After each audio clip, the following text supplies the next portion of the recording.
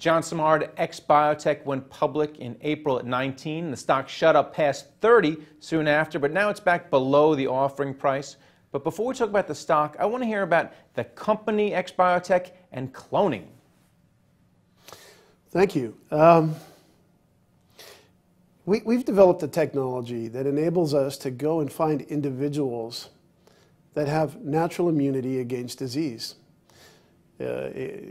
both infectious disease and non-infectious disease. And we can go in and isolate those precise elements that provide that protection and turn them into drug products. And that's really what we're about. And why does deriving vaccines from humans cause fewer adverse reactions than getting the same thing from sheep or mice or whatever they might clone cells from? That's a very, interesting and actually a profound question. We have only about 50,000 genes in the human genome. And antibodies that circulate in your blood that protect you from infectious disease and inflammatory disease require about 1 billion genes, or maybe 5 billion genes, or 10 billion genes in an individual. So we can't put all that DNA in our genome. So what the immune system does is actually engineer and shuffle and rearrange DNA on the spot to make this huge array of antibody products. But what happens is that when you start making all of these unique substances in the body, some of them are going to cause harm because the body's never seen them before. So you actually have to go through a process, your immune system goes through a process where it tests these antibodies that it makes, and it gets rid of the ones that hurt you and only keeps the ones that facilitate protection. That's a really fundamental piece of how the body makes antibodies but doesn't cause itself harm in the same time. That process can only take place within the human body, because in a guinea pig or a mouse or a rat or a chicken or in a test tube, where most antibodies come from now, that engineering can't be vetted in the context of the human body. So the only place to get an antibody that is safe and doesn't hurt you is to go into a person and get one of those that were tested and vetted in the human immune system. Sorry, it's hard to say it in a.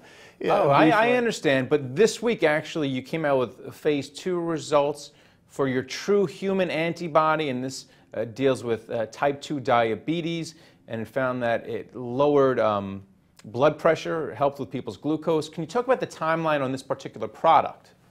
Well, and there's an example. That antibody came from an individual who had natural immunity against their own inflammatory disease process. So we captured that reactivity, and when we tested in diabetes, it showed that it removed the inflammatory process that reduces insulin output in the pancreas and reduces insulin sensitivity in the white adipose tissue that's inflamed in these patients.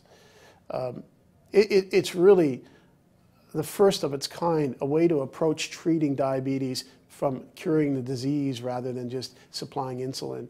And it's a big project for us, and we'll be going ahead with that in the near future. All right, and then you also have in phase 3 Xylonix, which deals with colorectal cancer. So this one's closer to getting to the market. Can you talk about your timeline on this one? That is close to the market. That's a very exciting project. With that antibody, we were able to reduce cancer's negative effects on the body, suppress the growth of the tumor by blocking angiogenesis in the tumor, doing all these marvelous things at once with patients feeling better and recovering, which is a really novel thing to see in a cancer therapy. Those results in a pivotal phase 3 study in Europe will be seen by us later this year. And we hope to be filing for a drug registration in Europe by the end of this year. All right, and then finally you have over $100 million in the bank, no debt, from the IPO. Do you have enough cash to get you to market? Just talk a little bit about your burn rate and whether or not you plan to have any partners, because you are smaller as compared to some of these drug giants out there who might want to buy a company like XBiotech.